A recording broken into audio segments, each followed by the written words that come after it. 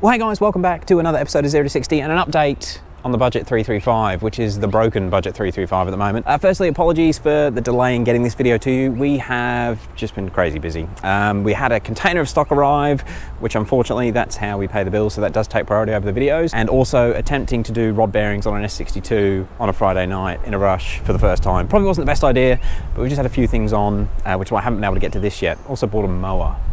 Anyway, the N54. Now this thing, I need to own up, I actually made a mistake. Now that last video where I did the compression test, what I was trying to do was emulate what I did with the compression test last time I tested it. Now last time I tested it, I did have Dave with me and we were cranking it for about 5 seconds, and that's how long it took for the needle to stop going up on the compression gauge.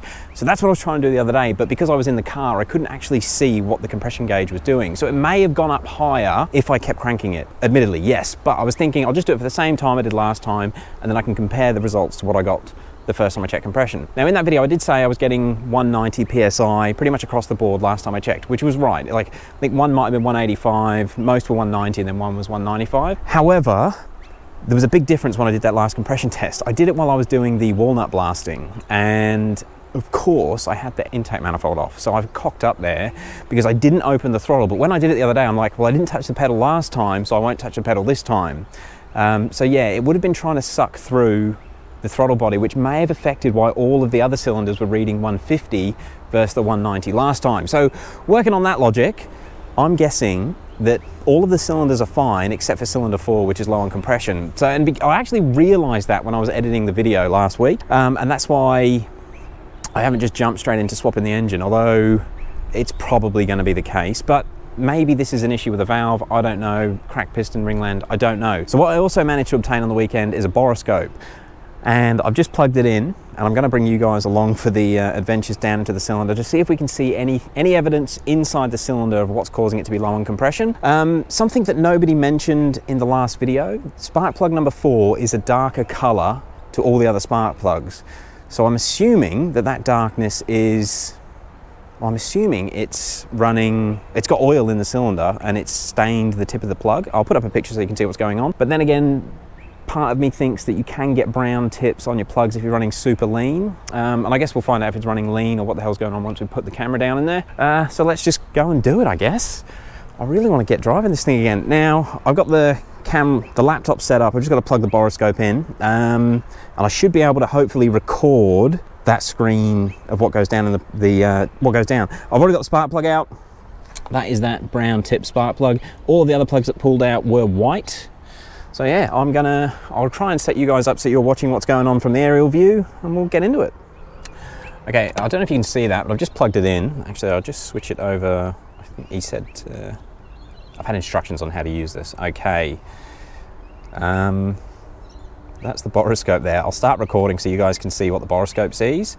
And you can just see that it's looking up at the GoPro. Now I've actually got this attachment on there. Hopefully the GoPro can see it. And it's just a little mirror. I'm going to take that off because I want to have a look at the piston first off. So I'll take the mirror off, and the mirror just gives it a 90-degree vision. There we go. Let's not lose that. Okay, so let's go down into the cylinder.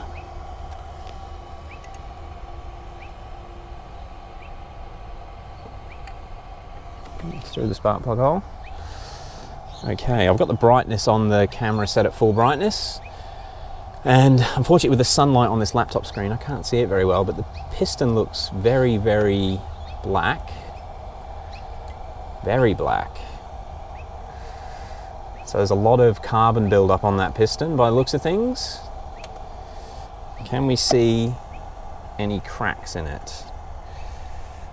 Oh, sorry, just lift it up a bit. Can't see any. Well, I suppose if it was cracked, the piston there'd be no compression at all. But it doesn't look like it's running lean. Lean, it would be nice and clean. So it's not a lean issue. There's just a ton of carbon buildup. What is that? There's a bit of a line in it, but it could be anything. I'll pull the Borescope out again. I'll just try and kink it a bit so we can look at the edge of the piston. If I can get it in the hole again. Okay, that is in. and I can see the edge of the piston. Right. Won't twist though.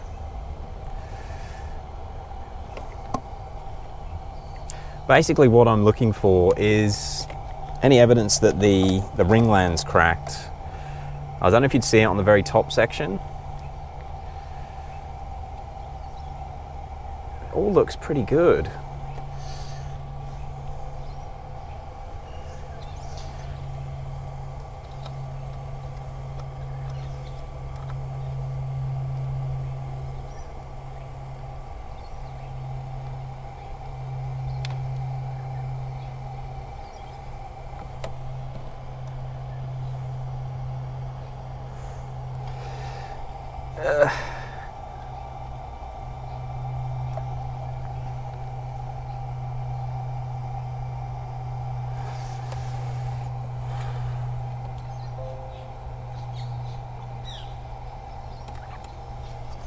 Okay, it's very hard to see, and you guys are probably going to see it better than what I can actually see on the screen.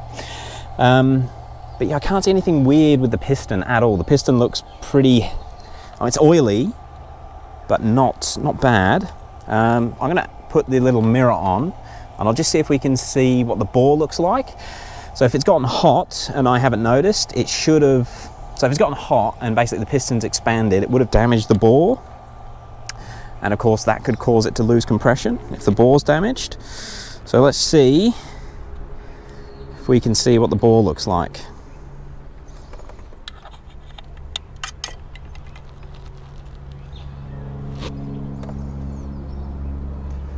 Okay, so we'll just so you know what's going on. So that's a valve.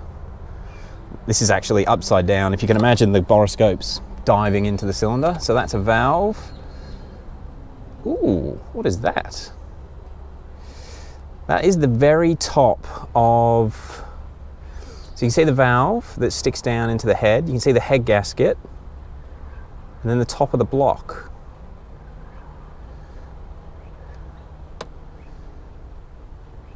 So I'd say what's in the middle of the screen right now is the top of the block, the part that the piston doesn't actually get up to, or the rings don't get up to. And then you can see the crosshatch section there. Crosshatch looks good in that part. Let's see if we can do some rotating.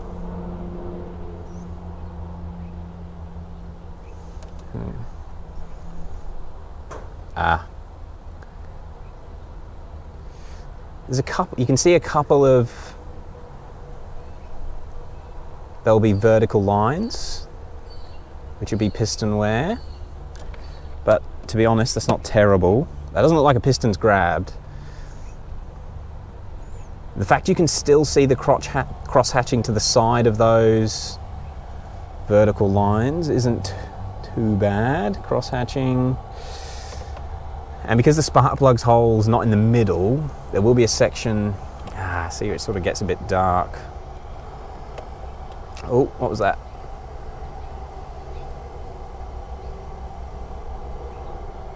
So we've still got really good cross-hatching.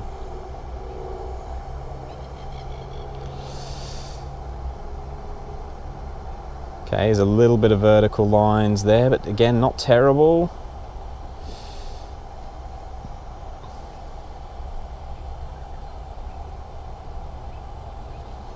And we've nearly done a 360.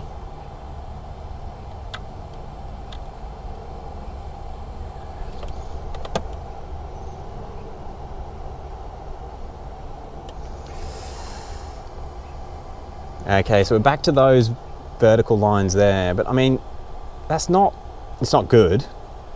That doesn't look like a piston that's gotten hot, and because you can still see the cross-hatching beside it. Normally it'll wear through the cross-hatching pretty quickly. Let's just get it back up. Oh, now the borescope's stuck. This should be good. Ow, you're back. Okay, getting old. Well, unfortunately, I didn't find anything useful with that. Now, I've got to admit, that's the first time I've looked inside an engine with a borescope, and the picture quality was much worse than what I was expecting. Maybe it's because it's one of the cheap eBay borescopes. The guy I borrowed it from said I think he paid like $40 for it. So yeah, let me know if that is a crap Borescope or if you can recommend a better one, because I wouldn't mind having one just to keep, actually. I guess the fact I haven't found anything definitive, well, unless you guys notice something that I haven't noticed in the footage, next step's going to be a leak down test to see what it is. Yeah, it just sucks. I was kind of hoping that I could find out what it was today and not be in this limbo stage of what's going to happen with it. Now, the car is not dying. The car is definitely not leaving the channel. Whether I repair this engine, like if it's something simple in the head, or I don't know, if it's something that I can repair quickly, I won't even swap the engines. But if that engine does need something major doing to it, the engine's going to come straight out of the E90 and we're back on the road relatively quickly. That's the plan anyway. But yeah, I guess I need to find out what it is. We've just got a lot going on at the moment, which is why it's taken a bit longer than it should have. Regarding things going on at the moment, we'll have an update as well, probably tomorrow, on the S62, which is still on the hoist. Yeah, putting it back together hasn't gone to plan. We actually made a bit of a mistake in the, well, not a mistake, but we forgot to get a part that we really should have got. But we'll have a video on that tomorrow. And there's also been a few people ask about what brand of bearings have gone in, so we've got to do a video on that. But yeah, if you've got any thoughts on what's going on inside this engine from what you've seen in that Borescope footage, now keep it in mind, looking at it on the laptop in the daylight, I couldn't see a lot. So if I do notice something else in the edit, if I get a chance, I will add it in. But if not, let me know what you guys think. Hopefully that footage does look better once I get it off the laptop though. Anyway, thank you very much for watching. Sorry we didn't have a resolution on what's going on with this low compression, but yeah, as I said at the start of this video, I'm pretty confident it's just going to be cylinder 4 that's the problem. The others, I bet if I had the throttle wide open, we'll get that extra little bit of compression that we had last time, or if I cranked it for a bit longer maybe. So let's assume it's cylinder 4. The cylinder walls look okay, a little bit of vertical marks, but I'd say that's sort of normal-ish, maybe, for an engine that's got 150 Ks on it. And yeah, even where it's got the vertical marks, it hasn't worn through the cross-hatching at all. So, oh look, I don't know. There'll be some people that know more about it than I do. I'll leave it there. Thank you very much for watching. Yeah, Team N54. It will live on. It will.